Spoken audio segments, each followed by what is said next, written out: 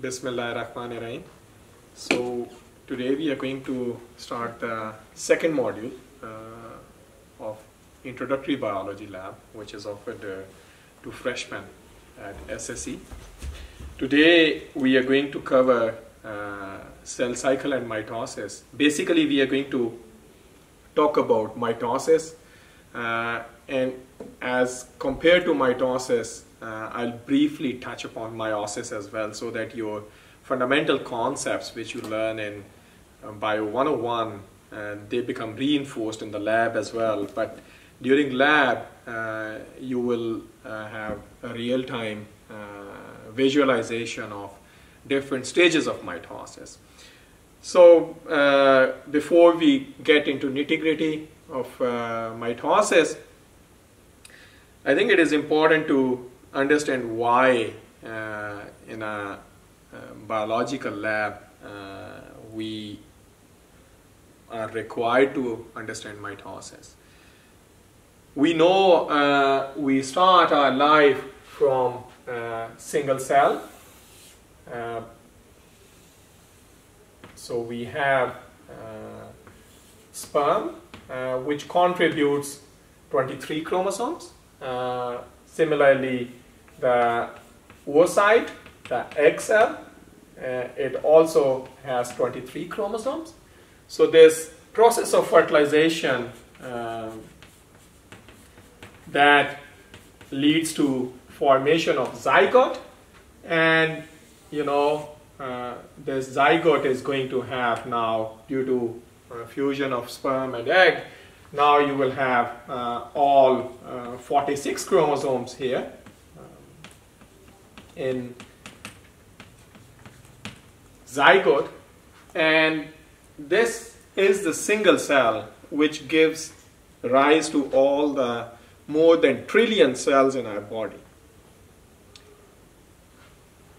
How these more than trillion cells originate from single cell is the process of mitosis. What happens, so this single cell, it divides into two identical cells, and these 46 chromosomes are duplicated in such a way that when the single cell divides into two cells, so both the cells are identical to the mother cell. That is the crux of mitosis. So the two daughter cells are identical to the mother cells in terms of their number of chromosomes. Now, these two cells again undergo mitosis, and you have now two cells divided into four cells. All four daughter cells are identical because each one of them inherit 46 chromosomes. So you can see now from single cell we have four. Then again cell division takes place through mitosis, and we have now four cells. Each cell divide mitotically, and two daughter cells look identical to the mother cells, and you have 46 chromosomes each. Now, this process continues. This is a very, very special kind of cell cycle. This is, and I'll soon, go through again the basics of cell cycle, because mitosis is one of the phases of cell cycle. So this cell cycle is very, very special, and we call these cell divisions, which are mitotic, we call them cleavage, as we learned in our BIO101 lectures about early development of embryos. So these cleavage divisions, they don't involve any intervening phase of cell growth, so cells does not get enlarged in the size.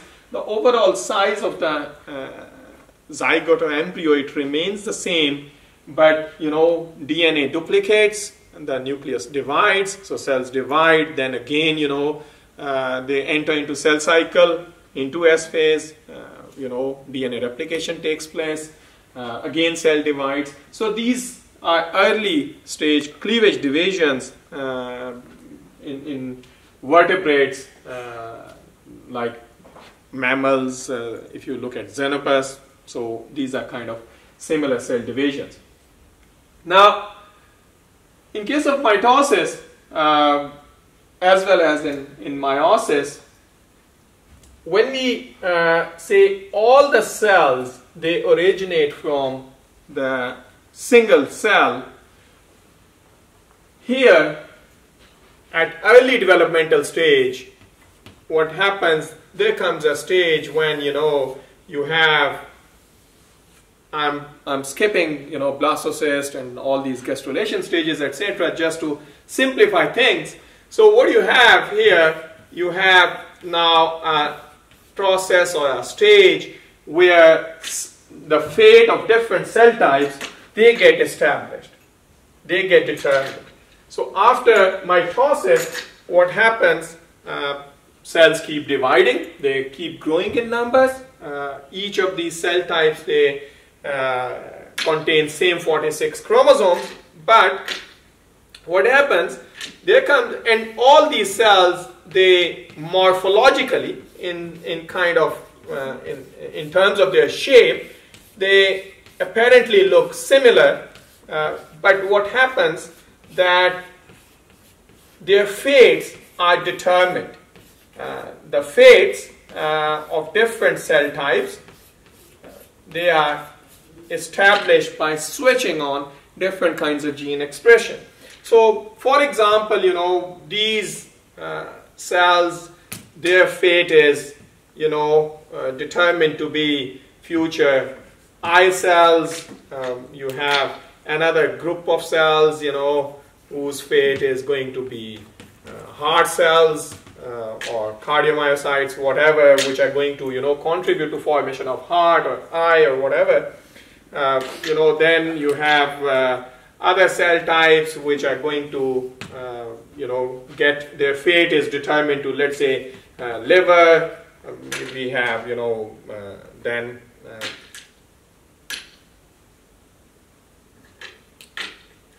we may have, some cells contributing to limbs, different tissues, their cell lineages are established here.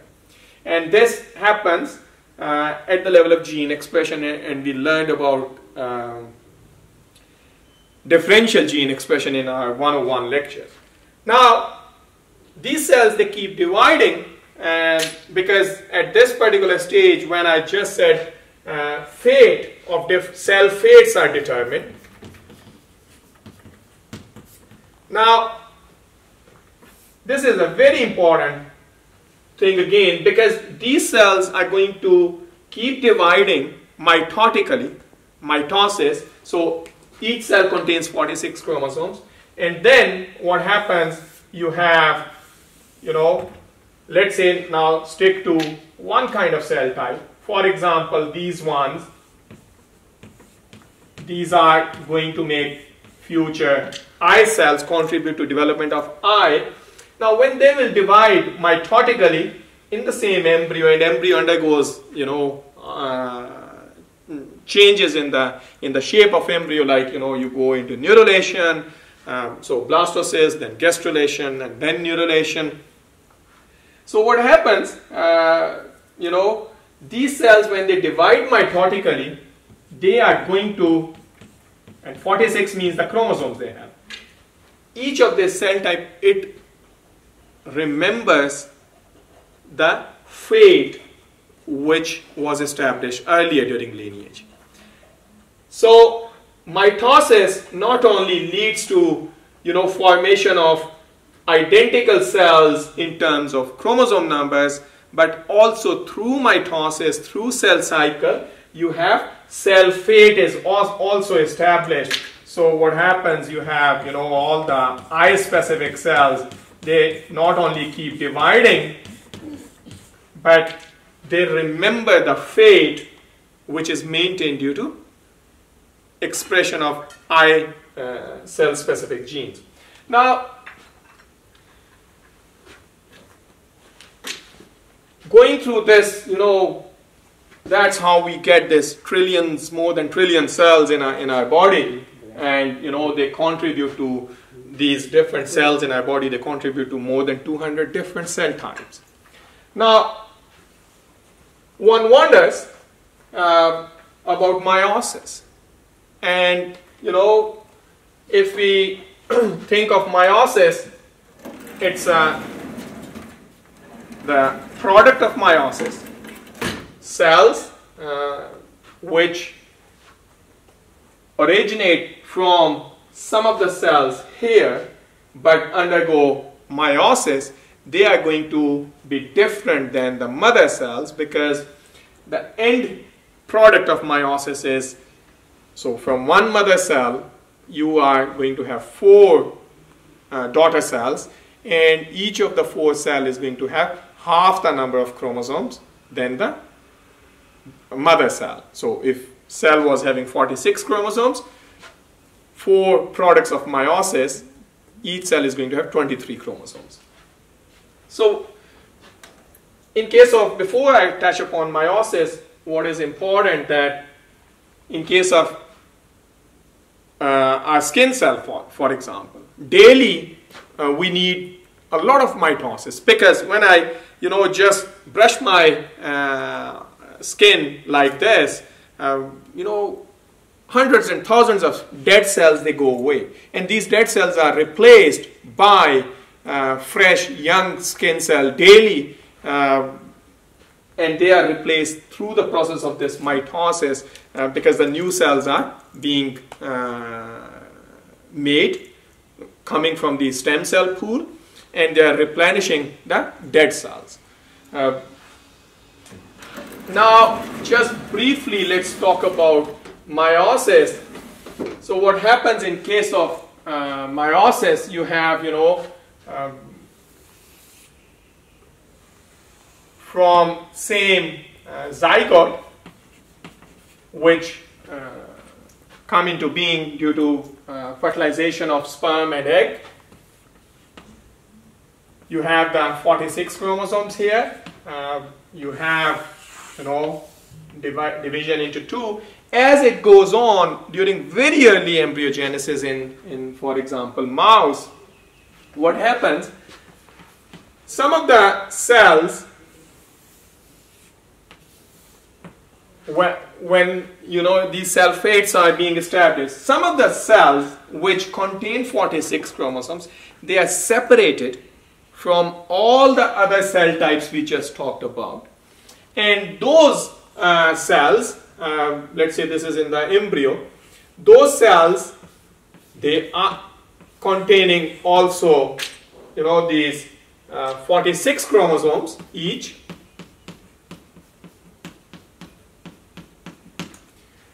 What I should remind you all, that all these cell types, heart, liver, kidney, etc., they are referred to as somatic cell types, which make all our body, and they contain the diploid number of chromosomes. Diploid chromosome numbers in humans is 46. But these diploid cells, during very early embryonic development, they are separated from rest of the embryo. They are protected from rest of the signals which may push cells into mitosis, into cell cycle, which eventually lead to mitosis. These cells are protected. These cells are called PGCs, primordial germ cells. They are protected from all the mitotic signals. And meiosis, for example, in human females, it starts when girls are within their mother's womb. The meiosis starts. What happens? These primordial germ cells, which are, diploid, their nucleus contains 46 chromosomes. When they undergo cell division, they enter cell cycle, the product of meiosis is basically 4 cells, and these 4 cells each contain 23 chromosomes.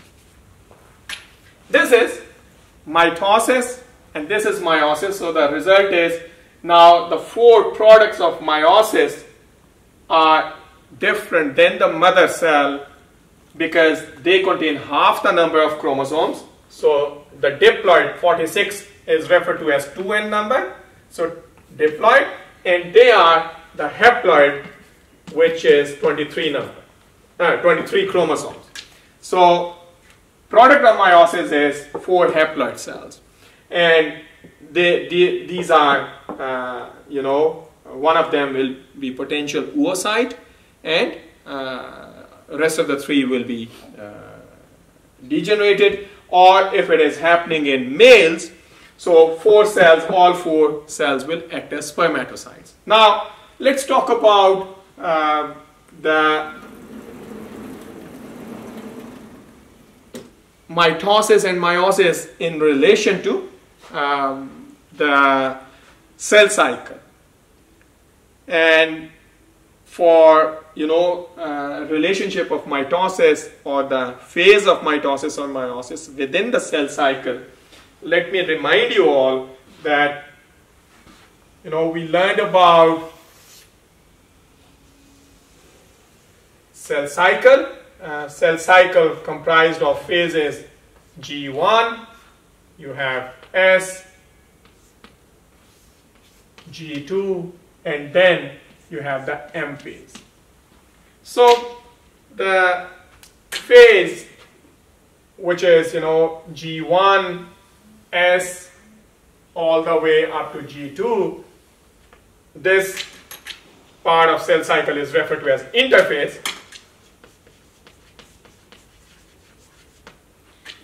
And this is, during interphase, cell receives signal here, and it after cell division it grows. Every cell, there is a very tight correlation between growth of the cell, size of the cell, and then decision to enter into cell cycle. So during G1 to S, as soon as cell receives a signal that I have to divide. So in order to divide mitotically or meiotically, whichever cell division you think of, cell has to duplicate all its genome.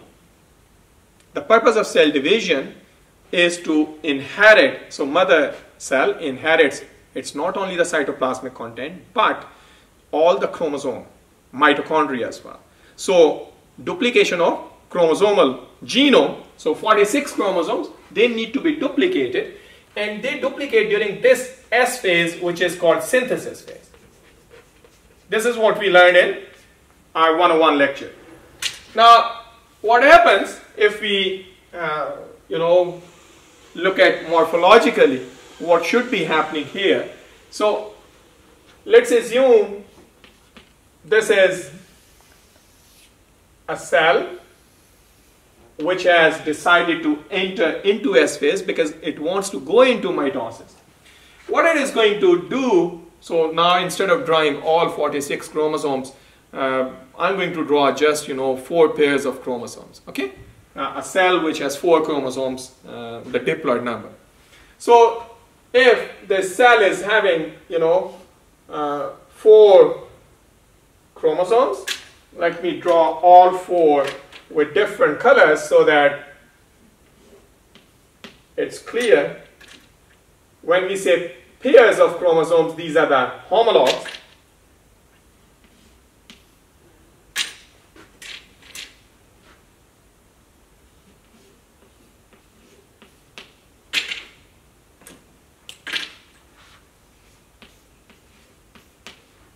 They won't be visible